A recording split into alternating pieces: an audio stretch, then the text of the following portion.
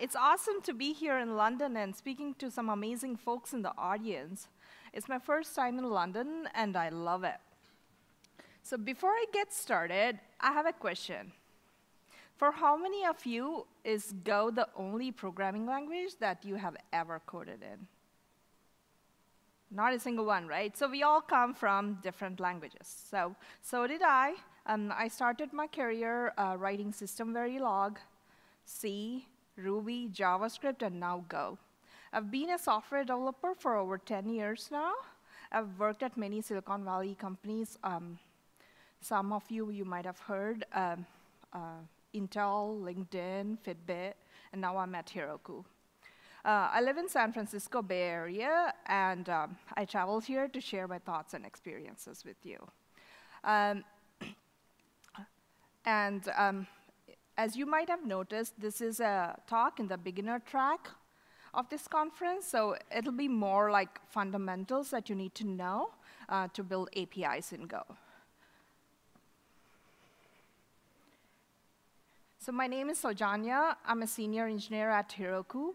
How many of you have heard about Heroku? Oh my gosh, a lot of people. Very cool. Yeah, Heroku is a developer platform that makes it super easy to deploy your applications onto the cloud. At Heroku, I'm on the runtime team that is responsible for Dino container orchestration. And these are distributed systems that are written in both Ruby and Go. And I write systems in using both gRPC and REST. As a software developer, getting into Go only 3 years ago, I noticed a disconnect. Go has a really steep learning curve, and it's not quite beginner-friendly. And I hear the same sentiment from many of my friends in other startups. And one of the things I want to do by the end of this talk is enable people to be able to make that first step in building the APIs. What else? So the agenda for today's talk is we're going to talk about the problem set that I'm going to try to solve, and go over some packages and methods that I've used to build this API, and mix and match those packages to build a simple API.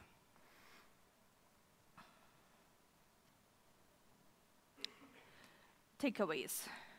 As I was prepping for this talk, I was thinking, as an audience sitting out there, what do I want to get out of it?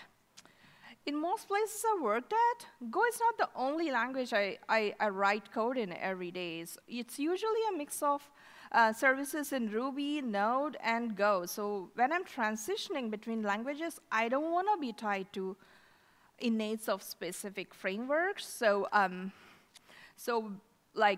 that's why I'm here, and my intent of this talk is for you to get out of this with some real good basics so that you can build APIs. Next up. So let's talk about the problem set. I want something simple. Let's say I'm building a simple nutritional service API, which implements the basic CRUD operations, create, read, update, and delete, for those endpoints. Those are fruits, grains, and vegetables. Really simple. And this needs to be a RESTful API, and this needs to have versioning. And this is the problem I've tried to solve in this set of slides. And for most APIs, you would want versioning. You won't want authentication. You want a data store on the back end. And then you would want rate limiting. So if you have used Rails before, you have noticed this set of architecture. What this is the architecture that I've implemented in this set of API, and what this is doing pretty much is the router is taking in the incoming request and which is passing in to the write controller based on the handler, and the controller is responsible for getting the data from the data store or updating the data or creating the data with the model. And for this particular problem, I've used Postgres as my data store. So it's really simple API design, right, in that case.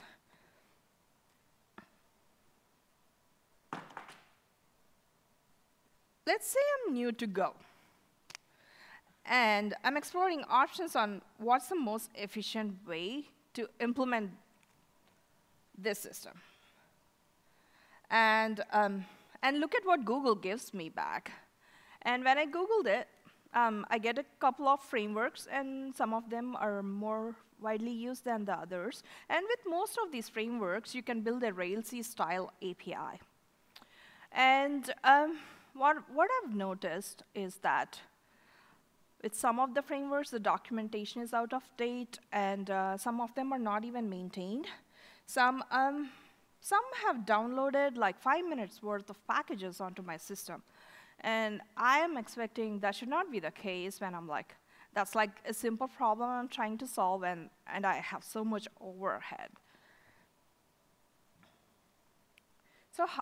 So why do I DIY? I worked at 2 companies which use Go, and at neither places we have used frameworks.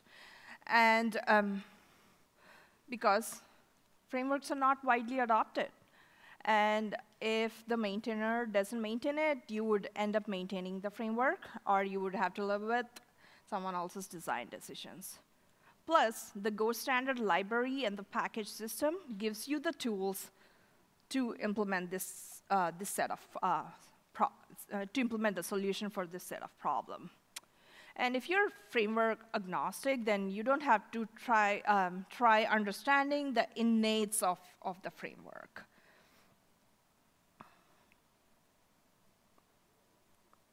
How do I DIY? I would consider this the most important slide. So for that architecture that I've shown you before, the router, I have chosen GoShi because it's very famous, and it also has really amazing capabilities. And for the controller, it's going to be a basic Go function. And for the data store, it's Postgres, but the way I access the data store is through database SQL package and libpq Postgres driver. For migrations, I've used Golang migrate package. And Golang migrate is forked from Mats migrate, if you guys have used that before. And for authentication, I've used net HTTP basic auth. And for rate limiting, it's the rate from time package.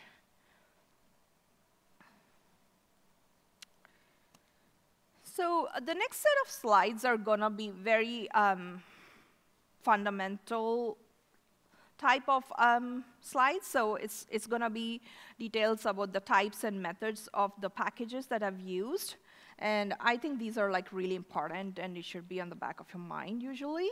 So let's start with HTTP handler func from the net HTTP package. And this type allows the use of ordinary functions as HTTP handlers. Next one is type serve mux. This is a HTTP request multiplexer, and it matches the URL of each incoming request with the set of registered patterns. And it has a number of methods on it that you might have used in the past. And they are handle, func, handler, and serve HTTP. And each of them refer to like handle registers the handler for the given pattern. Handle func is pretty much similar to handle, but you write the function in line. And for handler returns the handler for the given request, and serve HTTP dispatches the request to the handler. I'm going to drink some water for a minute.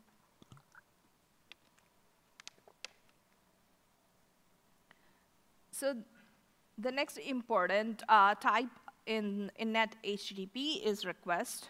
And as you might have guessed, this represents a HTTP request. And it also has so many methods on it, but these are some of the most frequently used. Basic auth returns the username and password that is sent in the request, and sometimes you send username and password, sometimes you send an API token based on how you want to do your auth. And context returns the request context. Cookie returns the request cookie details, and then with set basic auth, you can set the basic auth information onto your request, and user agent gives the information about the request user agent. So that's pretty much it for the different types and methods in the net HTTP package that I've used. And the next package I'm going to go over is Goshi. Goshi is an idiomatic router package, and the reason I've used Goshi is it's very easy to write out RESTful routes and RESTful APIs. And Goshi has many methods on it, but these are the ones that I've used so far. It also supports middleware, adding middleware, and it's very easy to do that on Goshi. And a lot of organizations use it. So it has a method for every HTTP verb out there, get, put, post, patch, and delete. And the method route is for subrouting.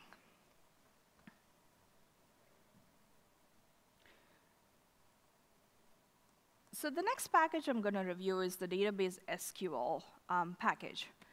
And this package provides a generic interface around SQL databases. So it is usually used with the database driver, and it has a lot of types and methods on it. But the most frequently used are type DB and type TX. DB represents a database connection, and it has many methods on it, but most people use the begin, exec, prepare, query, and query row methods. And let's go a little bit deep into what each of those do. As if you are coming from different languages, these are pretty obvious, but I'll just still go over. So begin is used for database transactions. So it starts a database transaction, and it returns the transaction, on which you can either, based on how you want to implement your logic, you can call commit or rollback. And exec is mostly used for queries which does a state change. So it would be either create, update, or delete. And exec never returns any rows back. So with prepare, you can prepare SQL database statement, and you can execute later. And with query, it's usually used with a typical select statement, and it returns a bunch of rows back. And query row, it only returns one row, as you might have guessed.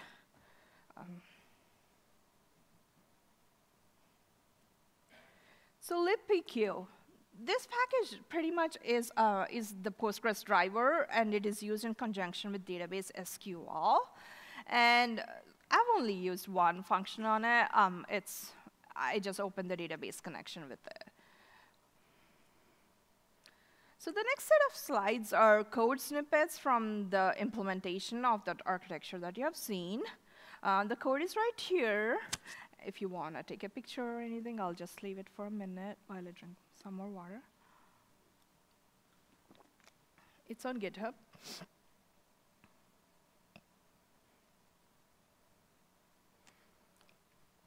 So this is a code snippet from the authentication layer for this nutritional API.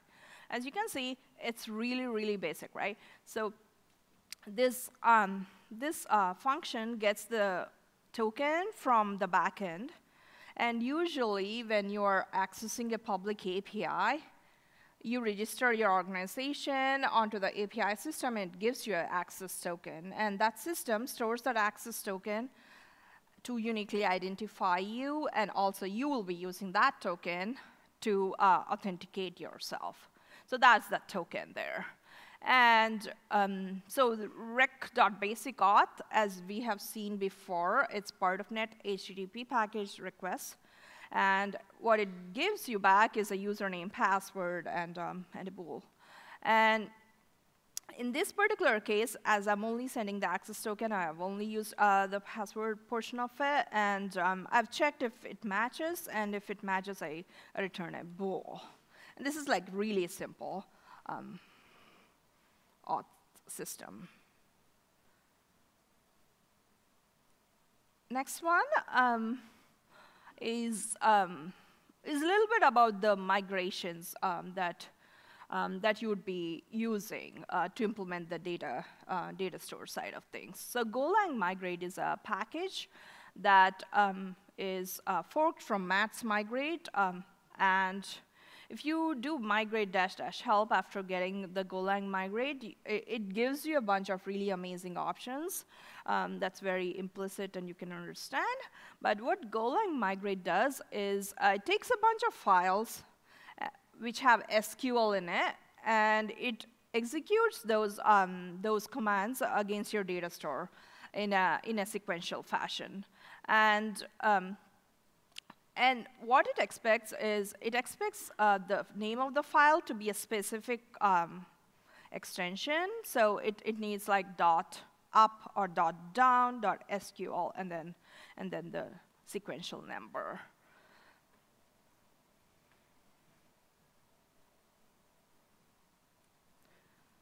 So this is an example of a migration file. As you can see, this is pure SQL. It's nothing else. And with Golang migrate, it's really simple to like execute those in an orderly fashion onto your data store.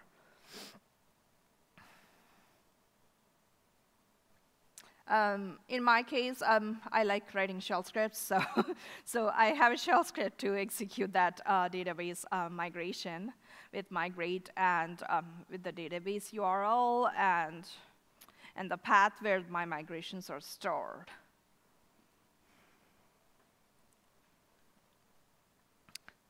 Let's look at the code snippet for the router. So this router uses Goshi, as I've mentioned. It also imports the controllers from that particular repository, DIY nutrition, and this router is also in the same area. If you go to that GitHub URL, you can see. As you can see, this router is really plain vanilla, right? So it's really so simple. You get the new router, and you have a sub-router with the .route, and then you have these methods that you want to implement, or your endpoints in this case, and you run the server. It's really that simple with Goshi. This is a code snippet from the controller. And as you can see, this is a basic Go function.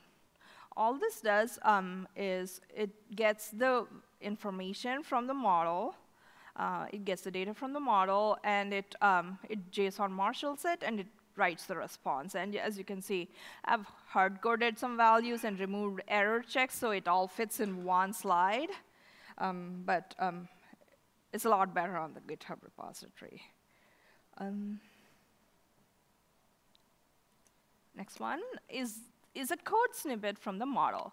So this is doing a little bit more than the other two Go functions, right? So what this is doing is it's connecting to the database.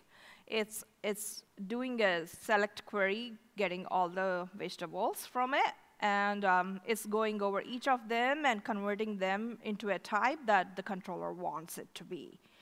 And again, it has been, this code snippet has been modified to fit to the screen. And let's go back to the architecture diagram out here for a little bit.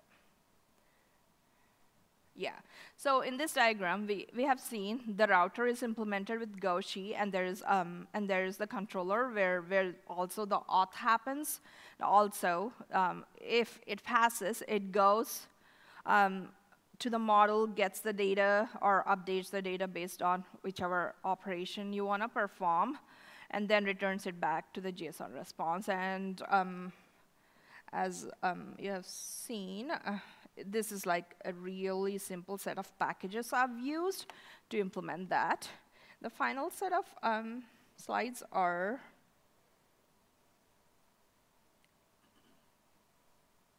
rate limiting. With rate limiting, well, you can implement rate limiting. You can get a new limiter. You can impose dropping or limiting events using allow and limit. And a summary of all this is here. So for the router, I've used Goshi. Controller and model is basic Go. Data store packages are going to be libpq database SQL. And for migrations, it's I've used Golang migrate, and for auth, it's net HTTP basic auth, and for rate limiting, it's time rate. And these are the references I've used to implement this. And the code base is out there. I'll tweet out the slides by end of the day. And I'm at Grit and Compassion on Twitter. Thank you.